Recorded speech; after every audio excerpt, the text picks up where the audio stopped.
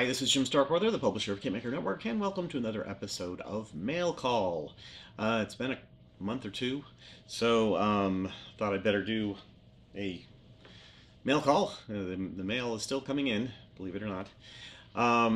My background has changed again, and I'm back in the basement again. Yeah, some things going on, life changes. I'm not going to go into it.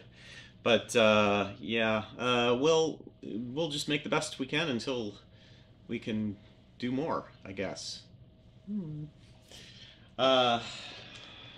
So what do we got? Well, we have some new items from. These came to me through my contact with Kitty Hawk and Panda, and I guess it's either another company or it's an associated company. But I thought I'd start off with these.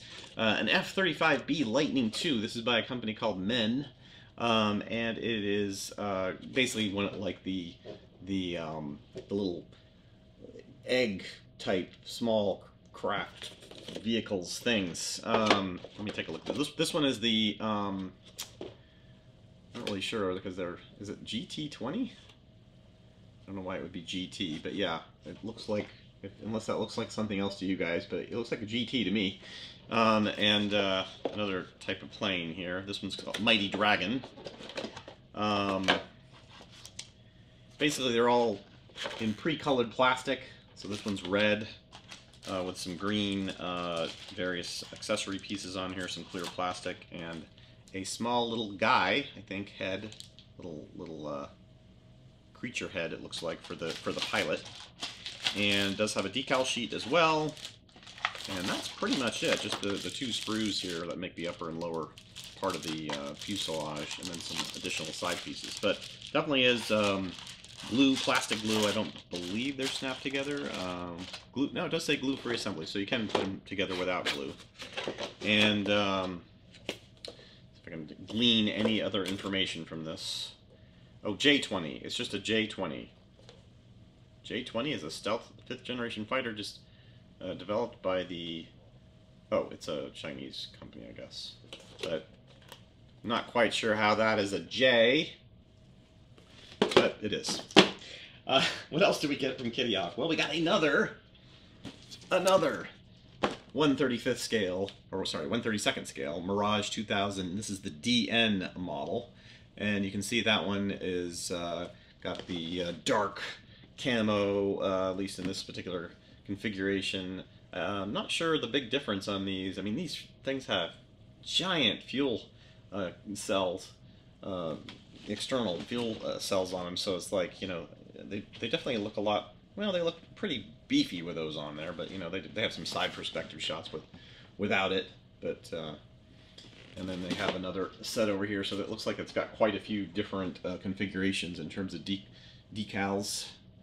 It does say it includes photo brass etch. We'll take a quick peek on the inside. But, you know, these boxes, they're just stacked, and, you know, this is all the way up to the top with plastic. So, yeah, just so much plastic in these. And it keeps going. Going. And they do include whichever bits these are, and then some of the plain upper fuselage pieces, some nice, probably 3D made or otherwise very fine jet novel things with a lot of decals in the back here, and a small brass photo etch. So very, very nice. Gotta put these back in order. If I can get it to go back in. Come on, baby. Oh no. There we go. Okay. Very thick manual. Big manual. 47 pages. Goodness. Alright. So, what else do we have? I think that was it we got from them. So, the next kit we got in from IBG is another Polish fighter. This is the PZL P11C. Polish fighter, and this one is in 1/32nd scale, so a bit of a scale change. And we'll take a quick look at this too, because I'm curious how ABG scales up to 1/32nd scale. Dark plastic, very, very dark, a little darker than aircraft makers are probably used to. Thick panel lines, really, really high raised panel lines on these, which might be correct for this type of aircraft. But yeah, I can feel those babies. Got under wing, like thick under wing ribbing too, which I think probably was accurate for this aluminum construction plane. So it probably had some like ribbing on the bottom there. But you can see those are the upper and lower wing. Side fuselage also has very thick some ribbing, as well as just the panel lines. The panel lines are fairly small. The rivet detail is fairly tiny, but the ribbing on here is definitely very beefy, which again may be accurate to the plane. So yeah, again, a lot of plastic with some photo etch, brass photo etch, a little small canopy, and decals. And then they include a nice little manual in here, partially color, at least on the front and the back. Not all the way through, just black and white photos on the inside, but they do include nice color profiles on the back here, so that's nice. All right. So I don't know if this is the first 1/32 scale aircraft they put together. Maybe somebody in the comment section can clarify that. I mean, they've mostly done 1/72 scale, not even a lot of 1/48 scale that I've seen. So that's a rarity for them. All right, so next we got in quite a few kits from Zvezda. I'm leaving these here as a stand. But this one is the Delfin Delta IV class Russian nuclear ballistic submarine. So a little bit of a change of pace from the typical Typhoon class that you see out there, but it definitely has some interesting characteristics with that kind of hump section in the middle. It looks like it's a twin prop sub with quite a bit of conning tower detail there up on the top. I don't know if you'll be able to make out any of those photos on the back there, but quite nice as well. I'm not sure how my lighting is going to be in here. I'll have to kind of see. I have to bump up my lighting. We can take a look at this one real quick too. I might need to pause here and get something to cut with. Small screwdriver should do the job. So I hope everyone's been well during the, because I think when I did my last video, maybe the COVID-19 crisis was just kind of starting up. So yeah, we're a couple months into it now. Hope everybody out there is doing okay. I know we've had at least one staffer that's had a child sick at home, and they're pretty sure they have it too. So yeah, it's interesting times we live in. That old Chinese proverb, which ironically this came from China. So all right, so interesting color choice for this, all black. You don't see that a lot, other than maybe in like Titanic kits and things like that. So apparently Zvezda had some black plastic to use up, so they did. Unless there's some benefit. I mean, I know that it is essentially kind of a blacked out color scheme, but I don't think it's quite black. So, and then they have one of those typical underwater rock stands. I may actually build this, because I've been kind of, I don't know, submarines. They're always interesting and fun to put together. But anyways, yeah, who am I kidding? I'm not going to build it. But it might be fun to build. It looks like it would be fun to put together. But a lot of good detail on this, from what the rear pictures on their show. So 1/350th scale, by the way, because I didn't say that earlier. And let's see what else we got from Zvezda. I'm not going to open all these up, but this one is a civil airliner, the MC-21-300. Not sure MC. I'm not familiar with that. Let's read the back. 21st century short medium haul aircraft is a modern Russian passenger aircraft developed and manufactured by the Irkut Corporation, based on the latest technologies. It's intended to compete with the large-scale segment of the airliner market. So, yes, Russian airliners. Soviet tank destroyer Su-122 in 1/35th scale. So that's a probably a nice addition there. I'm not sure they didn't put out something similar to this. This is maybe a different variant with the which gun is this? The 122 millimeter. Yes, 122. SU 122, 122 millimeter. Yes, Jim. That, yeah.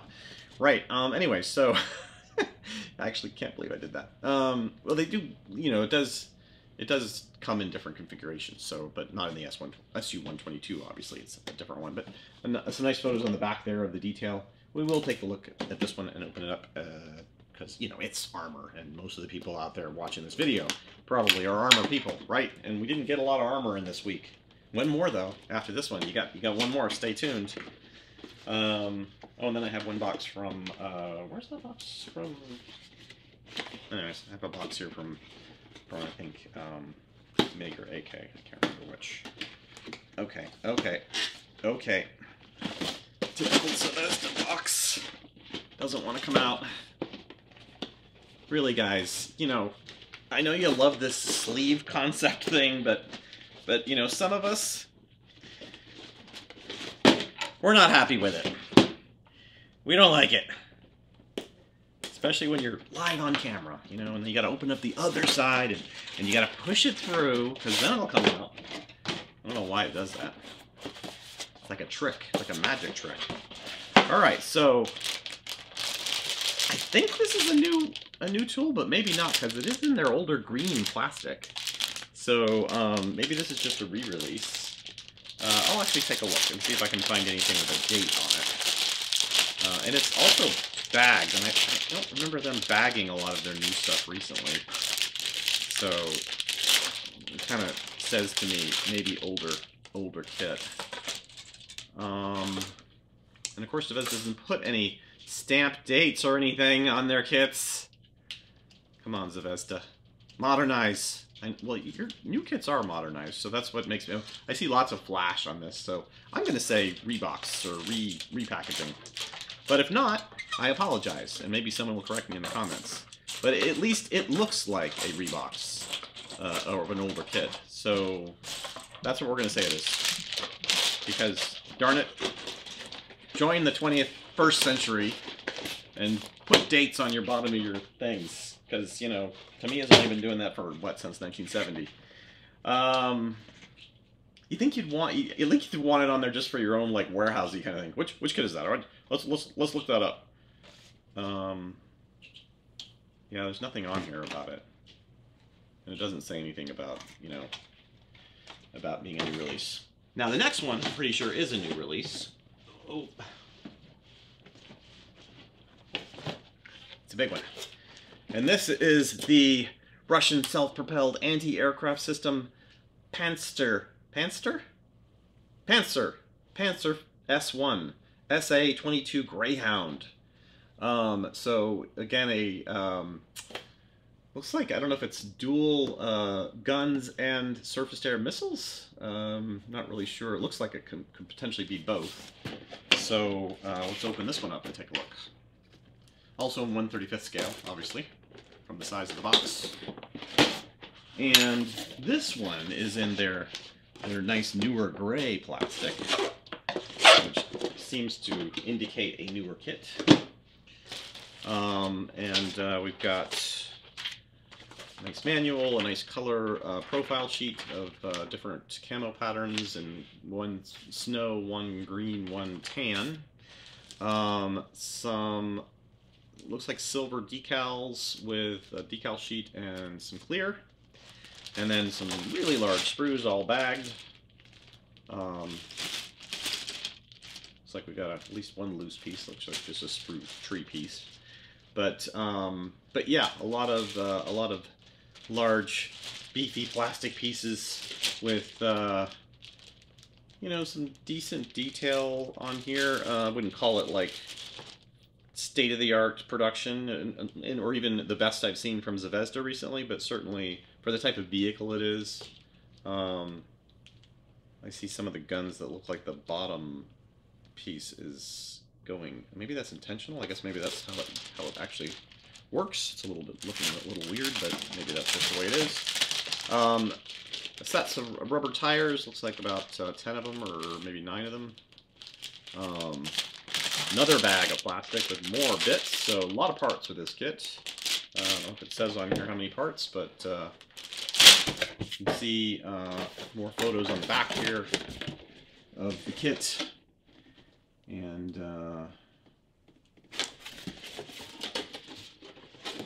this one is designed in 1994 and was adopted by military use in 2010. Wow.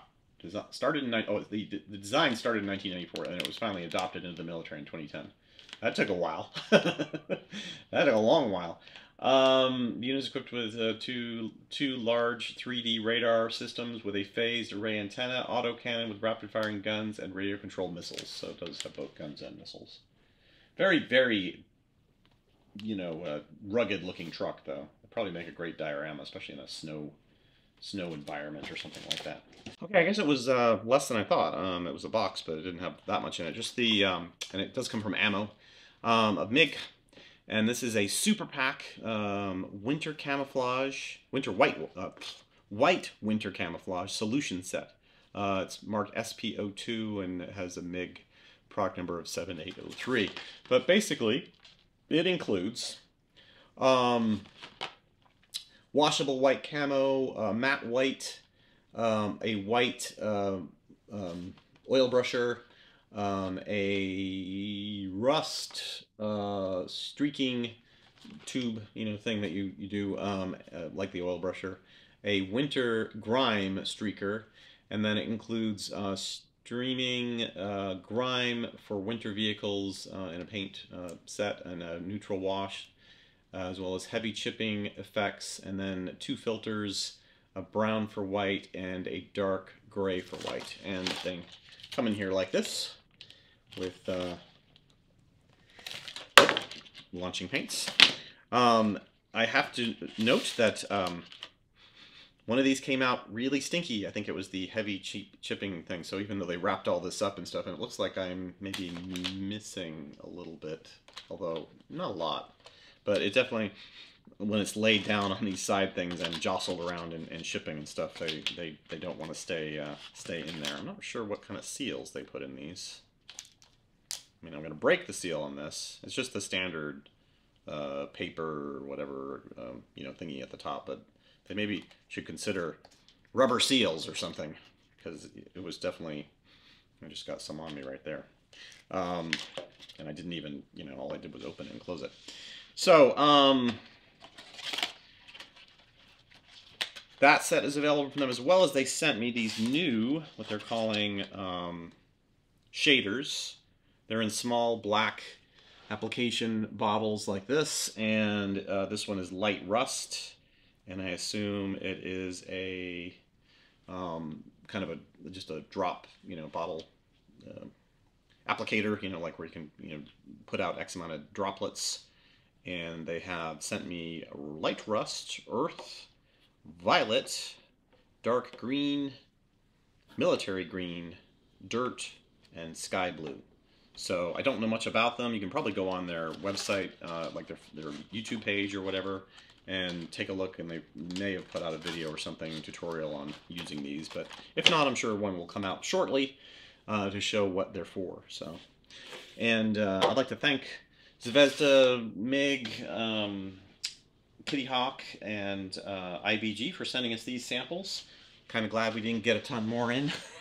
I'm already sitting on quite a few that still need reviewers and people to work on, so if you guys are interested in doing any reviews for these samples or features or whatever, online blogging, go out to our link area information here, which will go to the various pages on our Google Drive setup, which will show you what's available, and you can see, and there's contact emails in there to who to contact for getting what sample or to request a sample.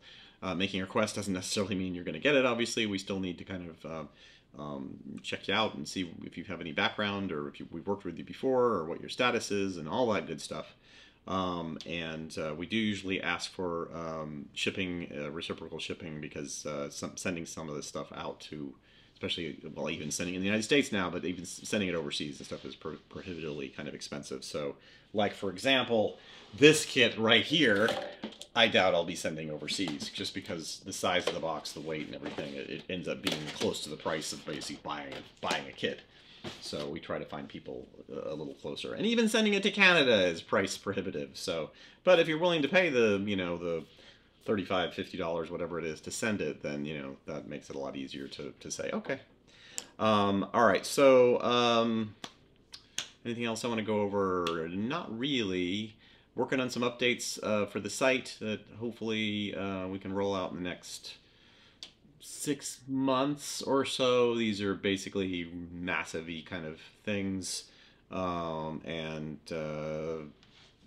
I was looking at moving the site over to a new server, but that was going to be a problem, because if I do that, then I have to update, I don't know, maybe like 10,000 lines of code. And I'm not really ready to do 10,000 line of code updates at the moment, because that is literally 24/7 work for days and days and days and days and days. So yeah, that was a possibility, at least, to try to just move the site over to a new server. But since we can't do that, we're going to need to move the site over eventually. Our current server is going to phase out support for the software that we're running at like the end of the year, I think. It doesn't mean that the server will just stop, but it means that the server will no longer even get any kind of updates or security patches and things like that. So that's a problem. And so we need to basically kind of revamp. And my timing is kind of interesting, because obviously the site turns 20 at the end of 2021, so we'll be kind of somewhere in this range of close to our 20th birthday. We'll maybe have Armorama 2020, I guess. We're not going to call it version whatever, because you know that they don't do that anymore. So yeah, well, it won't be Armorama 2020. It'll be Kitmaker 2020, with all the sites basically being the same format and system and login, just like we have today. Anyways, so that is about all I have for you guys. If you have any comments, suggestions, questions, please put them below. Please like this video if you liked it. If not, you know, walk away. Just walk away. We will see you next time on Mailcall.